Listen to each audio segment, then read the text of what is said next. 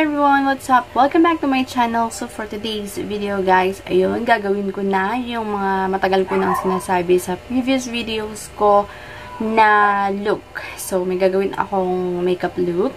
It's the Cherry Bomb makeup look. Matagal ko na kasi talaga sinasabi ito sa mga previous videos ko. Pero ngayon ko lang siya magagawa kasi nga meron akong tinry na product. And up until now, hindi pa ako nakapag-update kasi hindi ko pa nauubos ito. Ang dami may mga sinasabi ko sa recent upload ko. Eh, mga 2 weeks pa itong mauubos. Pero maybe mga 3 days na lang mauubos na to. And I could finally give you my thoughts about the product. And sasabihin ko na rin doon, guys, yung paraan. Papakita ko sa inyo yung paraan bago siya maubos. Yung paraan. Paano siya talaga gamitin. Kasi marami pa rin nagtatanong and nagkakamali sa paggamit sa kanya. So, ayun. Anyway, mag-start tayo with the makeup look na sinasabi ko. But before that, kung hindi ka pa nakakapag-subscribe sa channel na to, please click on the red button below and yung bell na rin para ma-notify ka every time may bago akong upload. So, ayun guys. Pagpasensyahan nyo pala yung ingay sa background ko kasi andito yung baby ko, tulog. Yun. Tulog siya, so kailangan nyo ng electric fan. And medyo nagbago kasi yung panahon. Bigla-biglang nagbago. Nung last time lang medyo malamig-lamig.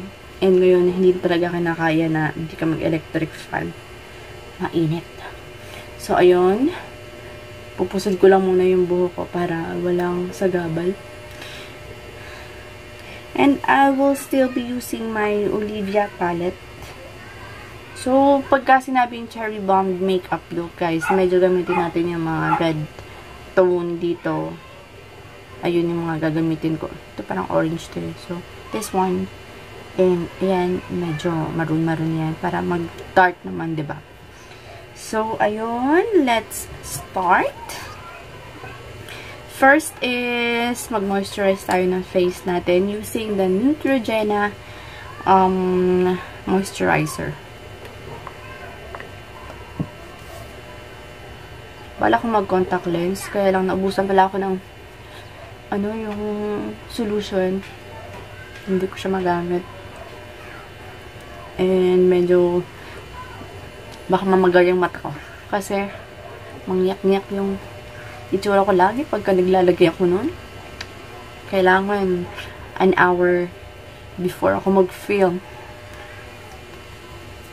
Sinasama ko pati leeg ko. Ayan. Gusto kong patuyuin muna, guys. Wait lang. Patuyuin ko lang. Next is, let's use a primer from W7 pa rin yung ginagamit ko. Ang dami kasi, hindi akong bili ng product, guys, pagka may meron pa ako. Kasi, sayang sa pera.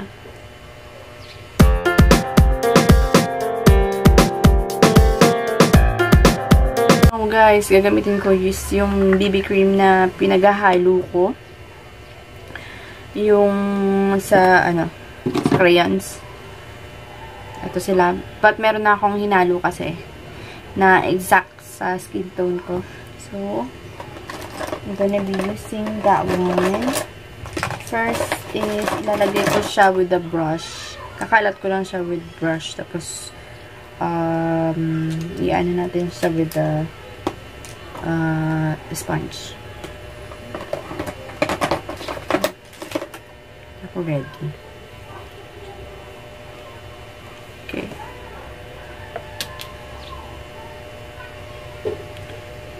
Maganda rin naman kasi yung coverage nitong BB cream na to. So, kahit hindi ka na mag-foundation.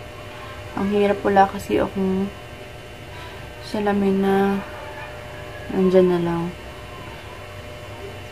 Nakaharap ako sa TV.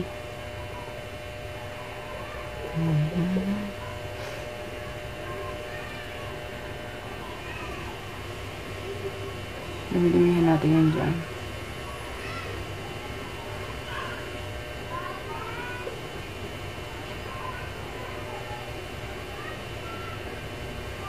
Kalat natin with the brush.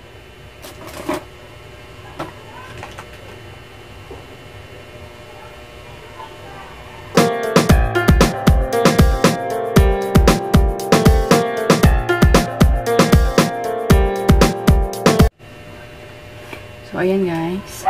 Pag nagme-makeup ako guys, hindi ako gumagamit ng concealer.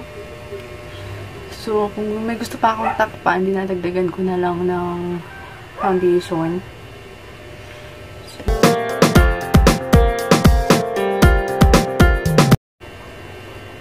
Ayan. So, okay na ako dyan. And, let's set.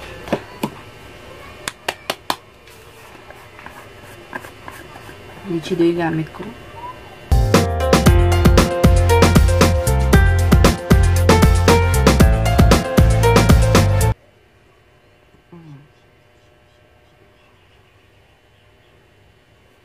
Next is, yung kilay ko guys, gagawin ko lang and I'll be back. Kasi pagka ginawa ko yun dyan, sobrang tagal.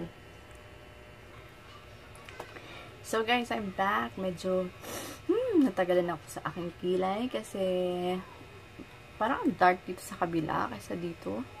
So ayan, tingnan nyo. Nahihirapan kasi akong pantayin yung dalawang yan. So anyway, let's now start with our eyeshadow.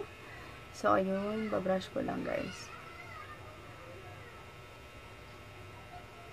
Brush. Wala pa ako nilagay dyan, ah.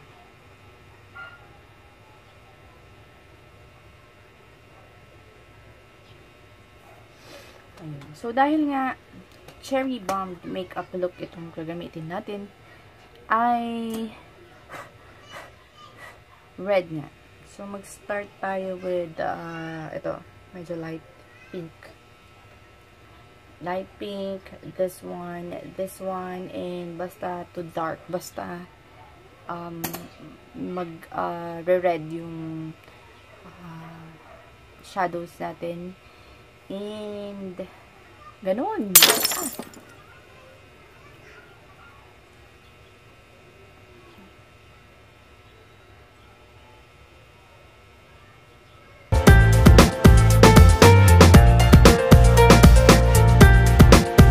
So, next is, doon tayo sa medyo dark. I-extend ko guys yung shadow sa mas mataas na eyelid ko. Kasi pag na ganyan na ako, hindi nakita. So, medyo din natin siya ilagay. I-extend natin pataas.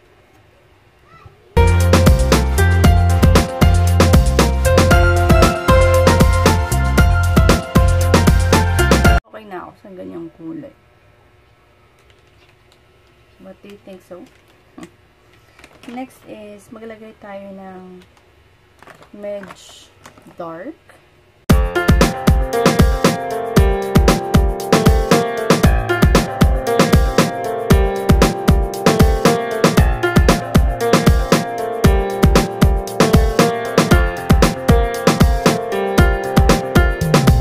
So, ayun guys. I think that's okay na. I-blend ko lang mga edges.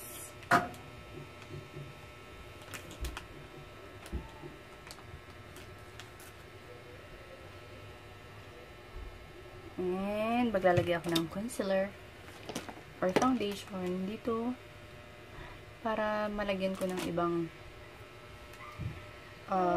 kulay dyan. Medyo light naman.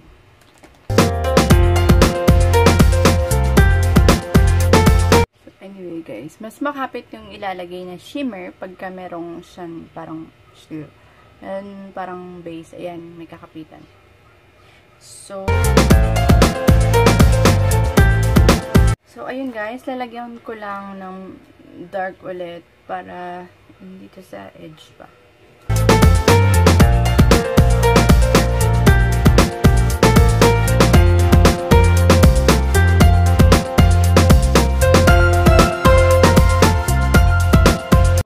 Now, continue. Mascara na lang. I know! Eyeliner pa pala. So, tara mag-liquid eyeliner tayo. Yan pala. I'll be using Mark from Avon. Ayan. Medyo ano itong, parang alam yung pentel pen. So, matigas. And, medyo nahihirapan ako sa pag-apply niyan. Pero, okay lang din naman.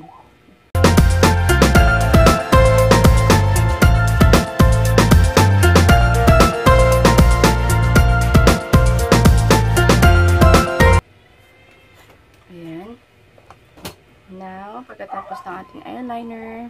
Medyo kumapal. But it's fine. Matatakpan din naman yan ng mascara. So, mascara ako.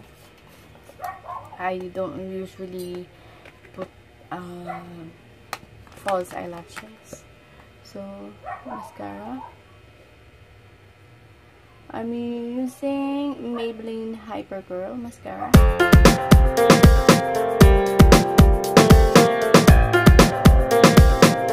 So, ayan.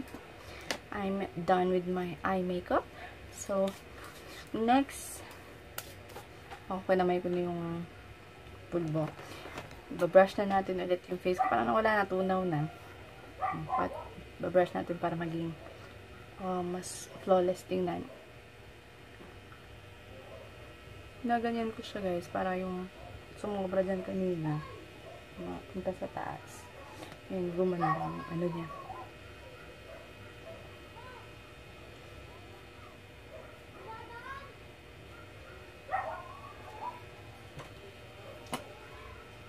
Next is contour. Alam niyo ba, guys, ginagamit ko is yung Gelaih. Cream contour siya, pero ginagamit ko siya after I put powder. I don't know, kasi pag nilagay ko siya under powder, na-wash off lang yung kulay niya. And ayoko na gano'n. Gusto ko yung pag nag-contour ako, parang visible naman, diba? Lalo na sa nose. If I contour my nose, gusto ko kita. So, I'm gonna use my fingers.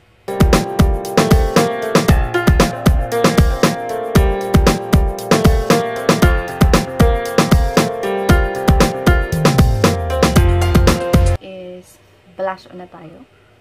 So, since this is a cherry bombed look, gagamit tayo ng H&M na blush on. I-exage natin ang blush on kasi hindi masyadong kita sa camera.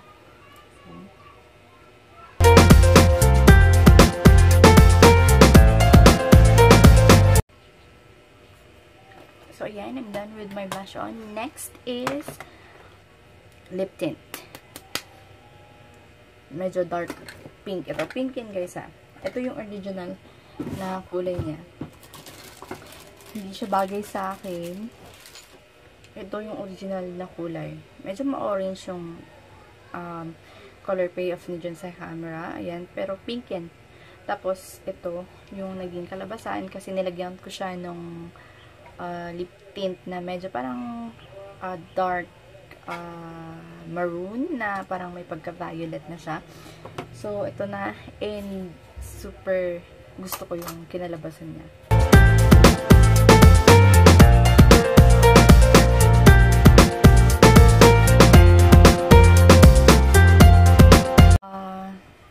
Highlighter.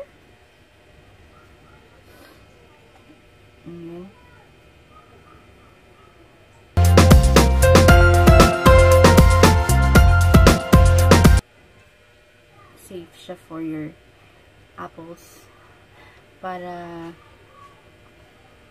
hindi naman lumitaw yung pores nyo. So, ayan. I am done. So, anyway, I'm just gonna change my outfit and I'll be back. So, see you later.